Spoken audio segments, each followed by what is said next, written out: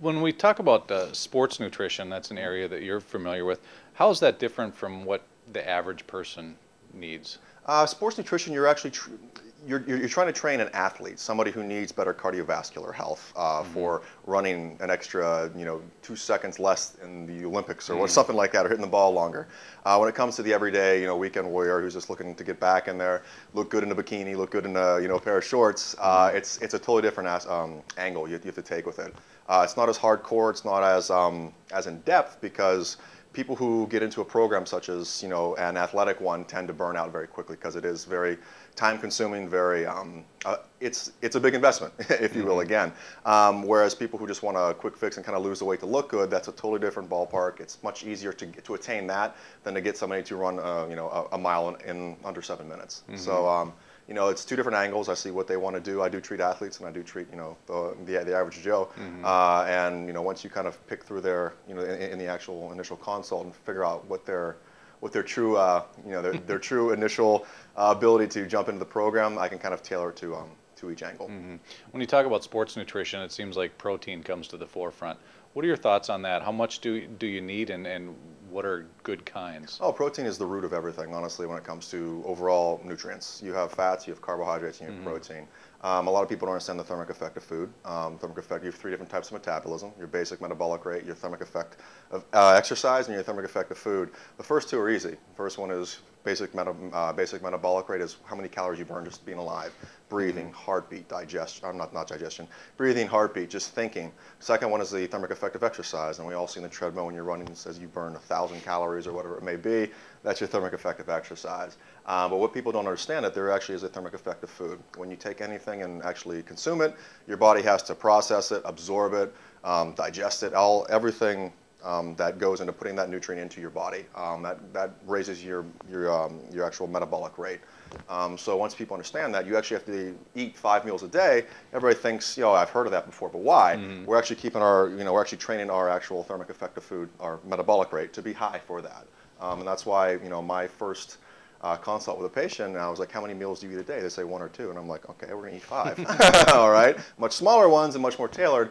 But protein is the most thermic thermic food available. It helps to burn fat, build muscle, energy. It's a catalyst for all types of reactions throughout the body, and it's definitely one of the foundations of core nutrition.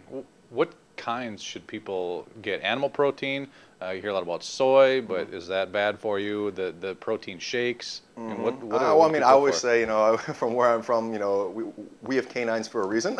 So I think animal protein is very, very important. There are a lot of supplements out there, such as the soy, the pea proteins and all that, which are great. Animal protein does have, they're more complete proteins, so they have more the essential amino acids. Amino acids are what build protein, whereas the vegetable substitutes can be incomplete, but at the same time they might help out if you eat that with an actual animal-based protein. So I always say animal-based first. Make sure you get those in there, and then the augmentations with soy or pea or any other type of proteins you can find out there is definitely a good augmentation, but shouldn't be your foundation. How about carbs? A lot of people who are athletes, want to be athletes, think they have to load up on carbs before an event, things like that. Do you subscribe to that? I do. It depends on the type of carbohydrate and the type of activity and the type of outcome you want. Number one, when it comes to the type of carb, you have your high glycemic and your low glycemic, so your simple versus complex carbohydrates. Basically put, simple carbohydrates are like a pixie stick, straight sugar. They give you that initial burst because they're very easily digested in the system. Your insulin goes straight up and you have energy, but then you crash. Your more complex or low glycemic, such as your oatmeals or anything lower on the chain when it comes to the energy, the initial burst. It's much more mellow on the actual insulin spike, which is greater for cardiovascular health, cholesterol, all of those things we hear about, and it gives you more sustained energy. So people who are getting ready to run a marathon would want energy that is going to last for a much more long time frame, as opposed to having a pixie stick and have that initial 20-minute burst of energy. When it comes to athletics and all that, people who burn a lot of calories, whether it's hockey, football, basketball, whatever it may be, you're going to want to have carbohydrates before. And people who are exercising to build muscle are going to want to have simple carbohydrates after, because it spikes that insulin and pulls all the nutrients into the actual muscle to regrow.